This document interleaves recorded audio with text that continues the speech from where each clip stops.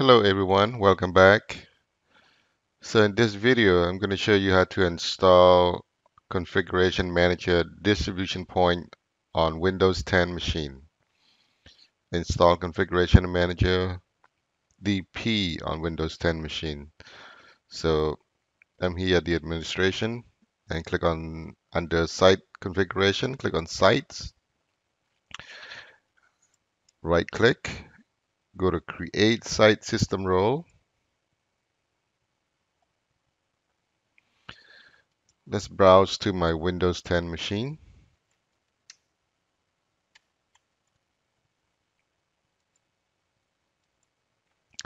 I want to make sure my configuration manager site is a member of this Windows 10 machine. If a local administrator is a member of the local administrator on this Windows 10 machine. So I would go into right click and then go to computer management.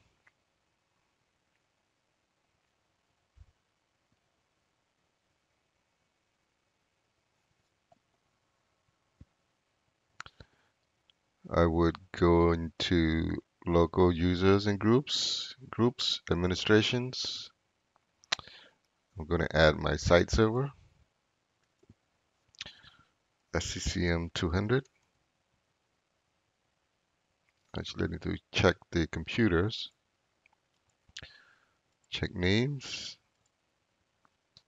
Let's add it. Click OK. So go back to the console. Site code. You want to choose your primary site. That's fine. Click next. Oops, I need to put in a full qualifying name. So it's .0365 check guy .local. Click next. Next. Check distribution point. Next. You want to make sure you install configuration IS. Install and configure IS. That's fine. Next. I want to make sure it's installed on C. Click next. I'm going to uncheck this. I'm not going to check this. I want to make sure I enable Pixies. Yes. I don't need password. Yes.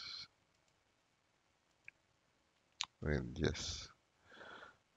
Everything here is fine. Click next.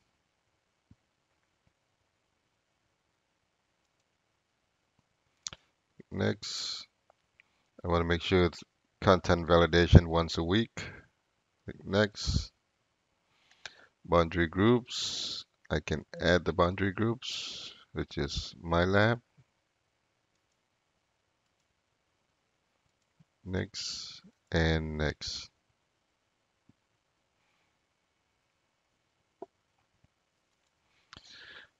And that's how you install Configuration Manager DP on Windows 10 machine. And if I look in the status of the configuration of the installations, I would go into monitoring, distribution status, distribution point configuration status. So it's going to take some time to install. Let's see. So once everything turned green here, if it successfully distribute the contents, that means your DP is working.